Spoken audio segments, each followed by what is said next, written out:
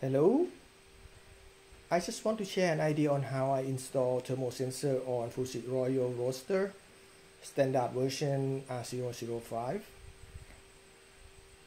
This is the component that I use, so I'm using the standard fitting component that used in furniture work, flex arm and Thermo Sensor about 40 centimeter long.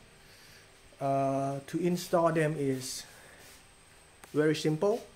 I just connect the flex arm to the machine with the fitting plate, and I install additional flex arm just to have it more stability, but one is working fine. Okay, what you need to make sure is the sensor is point directly and touch the beam itself, and when the machine is operated, it won't touch any rotation part.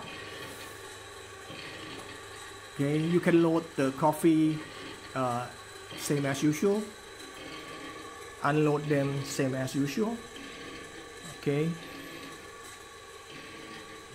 with the Thermo Sensor installed, I will be able to connect them to computers and record the profile of how I roast the coffee.